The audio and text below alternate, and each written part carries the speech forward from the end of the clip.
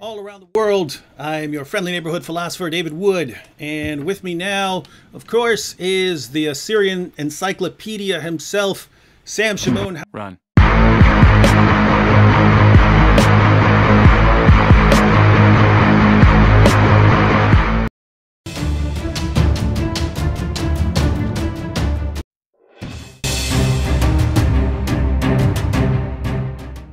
For people who are actually interested in comparative religions and actually call and make claims and challenge, they would know the basics. That's what I meant.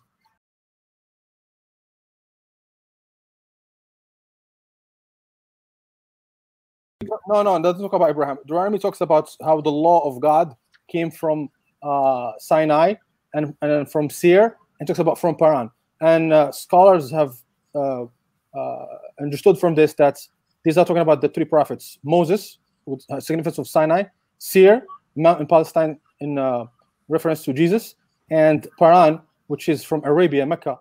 What you talking about? Abraham. Deuteronomy talks about how the law of God came from Sinai. Oh, please don't embarrass yourself. These are the 12 princes that Allah, God subhanahu wa ta'ala, promised Abraham that he will have 12 princes, and from there they will spread all over. And indeed, we know, again, based on the Bible, that Hagar and Ishmael were sent and settled in Mecca.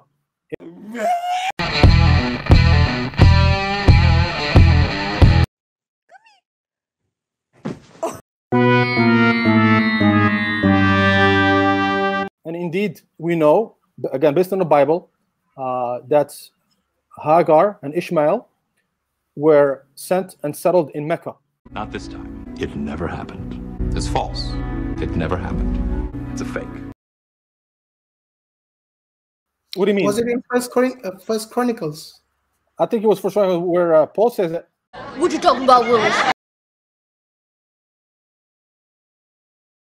I think it was First Chronicles where Paul says that. Oh, please don't embarrass yourself. Let me tell you why. Don't call this ad hominem. Listen carefully, guys. This is so profound. So profound.